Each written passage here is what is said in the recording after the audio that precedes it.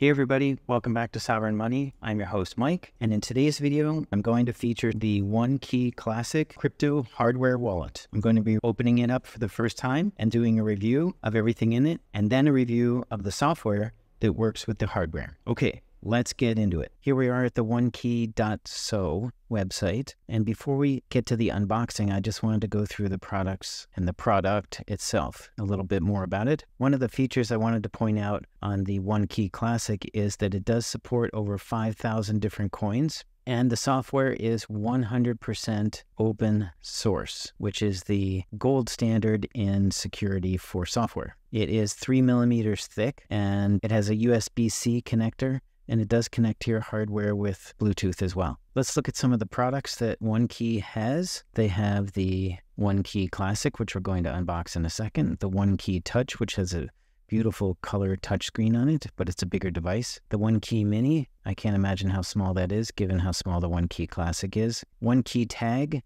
which is a wallet backup kit that you can record your seed phrase on. And the OneKey Lite, I do have one of these, and I'll be reviewing that in a different video. And this is where you download the app. It is available in a variety of formats, and then some other areas for developers. Let's go to the download section. You can see there's downloads available for Mac, Windows, Linux, and then they have the mobile app options here, and you can just scan the QR code. It'll take you right to it.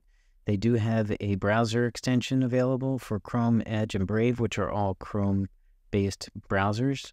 And then they have a hardware bridge that's available for Mac, Windows, and Linux to transfer stability, enhance the transfer stability between OneKey hardware wallet and the browser if you're going to be using it directly from the browser. Okay, so let's get over to the unboxing, and I'll see you there. This piece of hardware has been sitting on my table for a month, and I'm dying to open it. Now, this is how they ship. Obviously, it came in a different box, but this has not been opened. It did have a plastic wrapper over the top, and slide off the sleeve. And then we have our box. You can see OneKey Classic. Again, some more information, and two special security tabs that are in place to prevent tampering, or actually to make tampering more evident. So make sure if you order something like this, that these tabs are in place and not opened. So let's go ahead and open it. And here it is. All right, inside the box, we have just some piece of cardboard. I'll put that in there. Another piece of cardboard telling me to take care of my keys, which I will. And then we have this small envelope. Let's see what's in here. You go here to OneKey.so/start to start your crypto journey. I think that's where you might download the software. Some warnings: never import hardware wallet recovery phrase into app wallets. Okay, very important. Let's pay attention to this. Do not import the recovery phrase generated by a hardware wallet into any app wallet, that is the software wallet. The wallet associated with the recovery phrase will then become what's called a hot wallet, which means connected to the internet. So don't use the seed phrase generated by the hardware in the software. Simple enough. Get started packet. Looks pretty simple, multiple languages. Let's see if we can find, there's English. Oh, not many steps. Download the app, follow the instructions. I can do that. Some stickers for your laptop. And here is the hardware itself.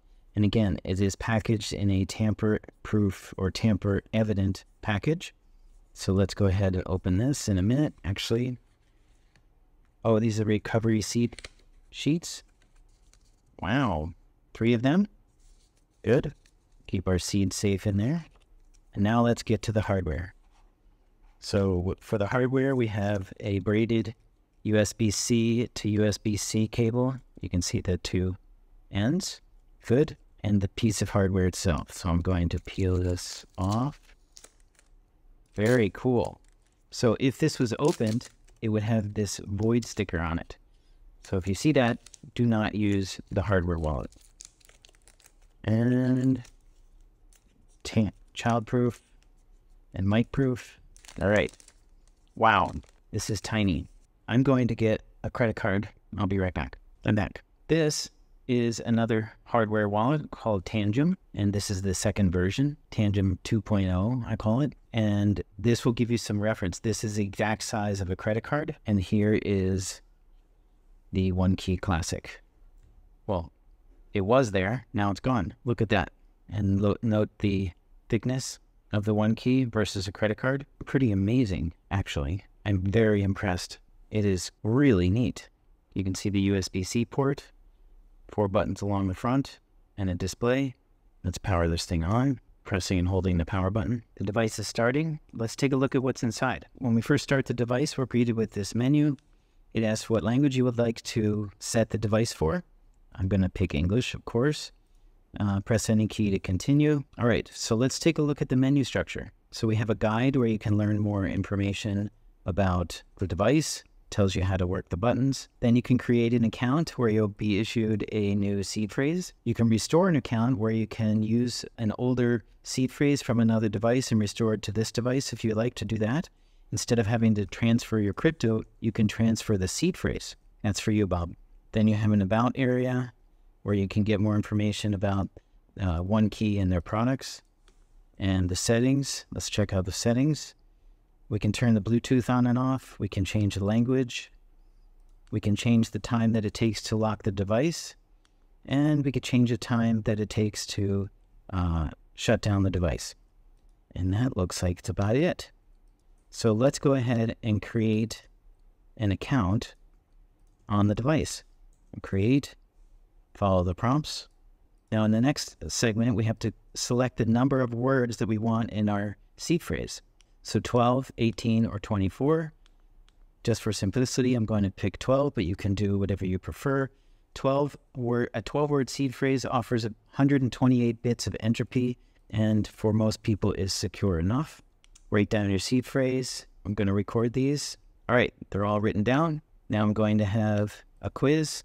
Okay, keep it safe. Now I have to set a PIN associated with the device. All right, I'm not going to do something too complicated here. 1, 2, 4, 7. That sounds good. Confirm.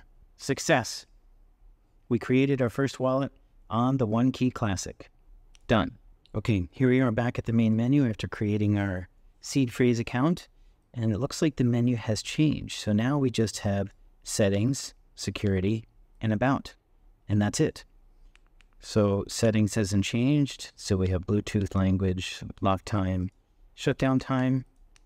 And then in the security menu, we have an area where we can change the PIN.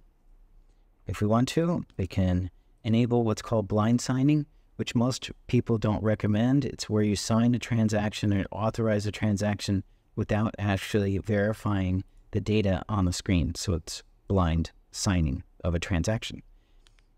An area where you can verify your recovery phrase if you want to triple check. And you can set a passphrase in this area. A passphrase is simply a password protected account that sits underneath the seed phrase account. So the seed phrase account is the parent, the passphrase account is the child, and that way you can secure your funds with a 13th word that you make up. And it doesn't have to be a word.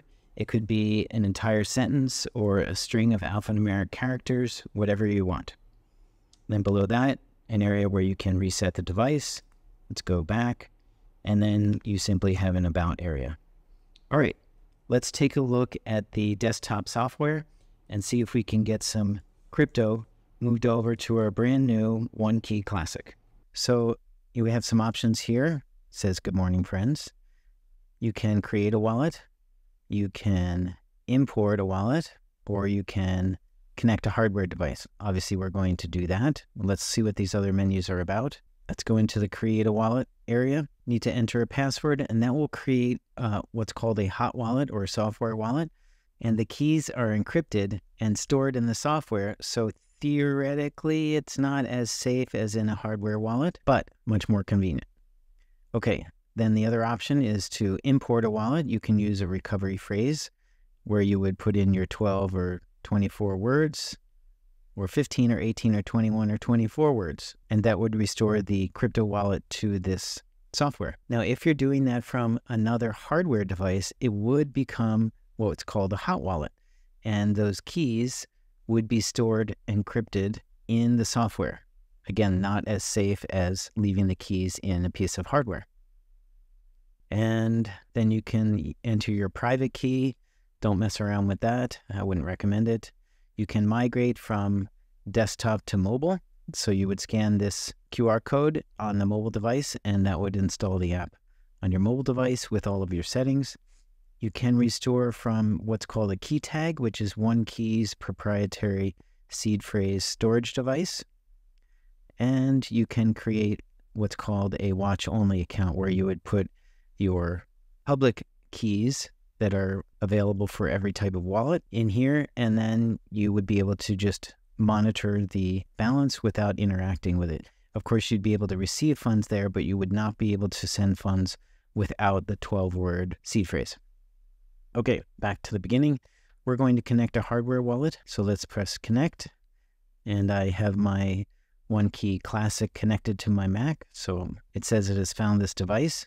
We're going to click that. It's checking the status of the device. Now I have to enter the PIN. So I'm going to do that. The numbers on the screen are jumbled. They are not 1, 2, 3. They're 9, 1, 8, 3, 7, 4, etc., etc. Okay, so I'll enter the PIN. All right, PIN is done. It's encrypting the PIN. Wallet is ready. Let's go. Okay, here we are at the home page, so to speak, and it's already created a Bitcoin wallet for me. But let's take a tour around. So we've got the Bitcoin token here. Right now, the price is 46.1. Pretty good price. And then we have a section for NFTs if you want to store NFTs in your OneKey Classic. Then we have a history tab, shows transaction history. Obviously, there's nothing in here yet. And some tools where we can check gas fees for moving things across the network. And I just checked actually, and that is accurate. So that's great. It has a direct link to the Blockchain Explorer and some other tools there. Okay, up here on the right-hand side, we have a button what we can use to send Bitcoin or any other crypto out of the wallet. Another area where we can set up a receive procedure. We can go into the swap function of the software wallet. We can perform a cross-chain swap. We can set the exact amount so we don't have any problems with slippage. And we can set a designated recipient. We can choose another account to receive the swap if we want to. That's pretty neat, the flexibility. Got it. And in here, you can designate what assets you want to swap from and to. So we want to swap from Bitcoin, and it gives us a bunch there. All right, back to the wallet. And let's see what this more is. We can buy crypto on their sort of built-in exchange. Right now, it just says Bitcoin, probably because we have our Bitcoin wallet set up here. And we can sell.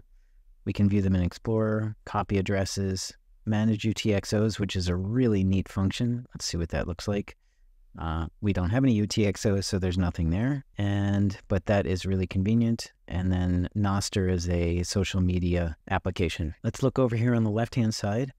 We've got we've got a crypto market where we can select which tokens we want to add to our watch list and keep an eye on their price movements. Again, back to the trade area, and we can discover decentralized applications that we can connect to with the wallet.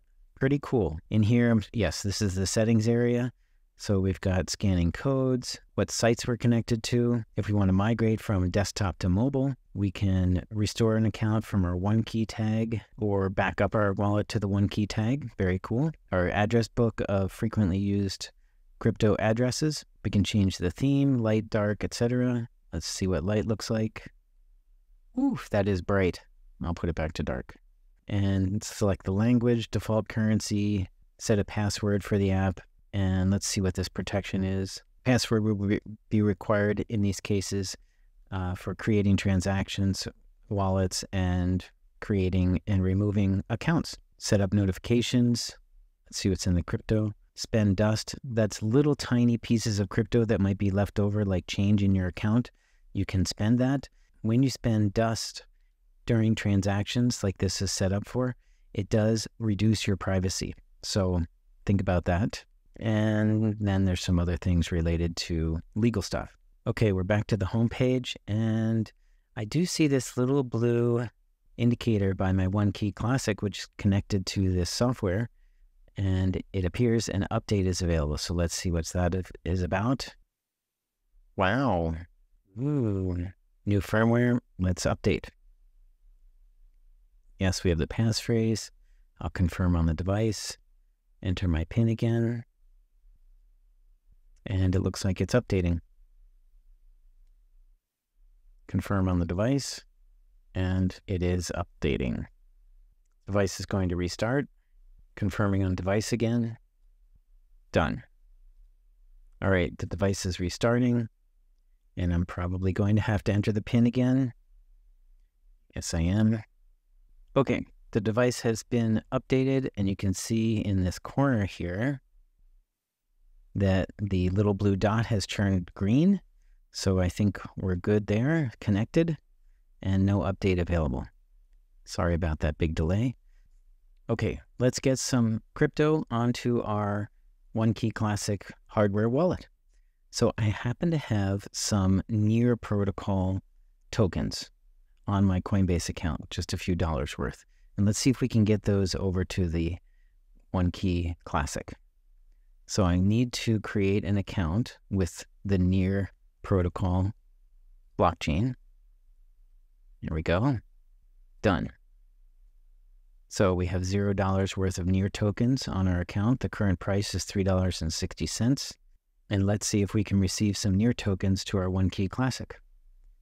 Check the address on the device to show the QR code. Check address.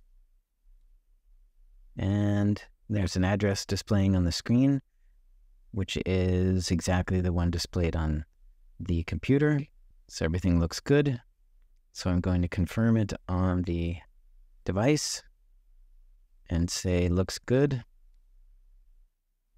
And now it's showing me the QR code so I can scan it with my mobile device and send the Near tokens to my wallet. Okay, I'm scanning the address. Okay, I'm going to send my Near tokens to the wallet. I'm going to select them from my Coinbase account and preview the transaction and verify the transaction, and off they go. Now let's see how long it takes. Oh, they're already here. That is crazy. I just put my phone down and they're already transferred. So outstanding, $3.60 worth of Near token in my wallet, and that's about it. So when you open this software, there are some things up here that you need to pay close attention to. This area right here represents the different cryptocurrency chains that you can establish accounts with to receive and hold cryptocurrency. So right now I have an account on the Bitcoin blockchain. I don't have any Bitcoin on here. You can see no Bitcoin, but it comes standard with the account. I just established an account with the Near blockchain. Let's type that in, and there are my Near tokens. If you want to add more chains to the list, you can press this plus button right here and add more blockchains to the list. Some of them are turned off. Most of them are testnets. So, but if there are any that you want to turn on that aren't on the list, you can find them here. So there's Near and Near testnet. Okay, I'm going to close this, and then this area here shows you your address. And let's go to history and see if there's a transaction in here. It doesn't show it for some reason. I don't know why. Maybe because it hasn't been confirmed yet. I'm not sure. But nonetheless, I have my $3.60 worth of Near token in my wallet. One thing I did want to mention, that in the Bitcoin wallet, you need to add different accounts underneath the Bitcoin. It starts with a nested SegWit wallet, which is rather high fees. You should create native SegWit, which has lower fees than nested SegWit. And I'm going to enter the PIN. I'm going to get rid of nested SegWit, actually. And then I'm also going to add Taproot, which has the lowest fees of all the Bitcoin address protocols. And there we go. And now my Taproot account is my standard account for Bitcoin. And in a future video, I will review the OneKey Lite, which is a credit card sized NFT powered backup for your seed phrase. So we'll take a look at that in the near future. Okay, I found this comparison chart and I just wanted to go over this with you. It compares the OneKey models of hardware wallets to the Trezor and the Ledger. As you can see, the price of the OneKey starts at $58, and I'm not sure if that's for the mini, but the Classic was more than that. And then the Trezor and the Ledger are more expensive. The OneKey does include a safety chip that the Trezor does not.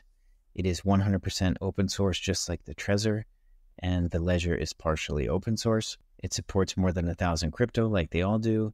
The OneKey does support NFTs and has an exchange built into the software. It has an anti-phishing, scam, and malicious contract interception feature that the others don't have. You can use the app independently without the hardware that you cannot do with the Trezor or the Ledger, although you can connect them to the Sparrow wallet and use that app independently, but you would need the hardware to verify the transactions. It does have a Bluetooth functionality and a browser plugin that the others don't have. And of course, it has a mobile app and optical communications and biometric verification for security. Okay, that's about it. It looks like the OneKey comes out ahead on this table. Of course, this was produced by OneKey themselves, so take that for what it's worth. Okay, so that about wraps it up for my unboxing and review of the OneKey Classic Crypto Hardware Wallet. This thing is awesome. I would highly recommend this for the experienced user and even the beginner in crypto. It has Bluetooth capability to connect to your phone. I could not get the Bluetooth to connect to my computer, but maybe that's user error. It has a USB-C cable and it has a small battery inside, so it can run while you're connecting to Bluetooth. It has a small little an OLED screen where you can review and confirm transactions before you send them out for processing. This thing has everything. It has passphrases. It supports over 5,000 different cryptocurrencies on over 70 different blockchains. I am very impressed, and I would strongly recommend you look into this as a hardware wallet for yourself. And thank you so much for watching. I appreciate your time, and I will see you in the next video.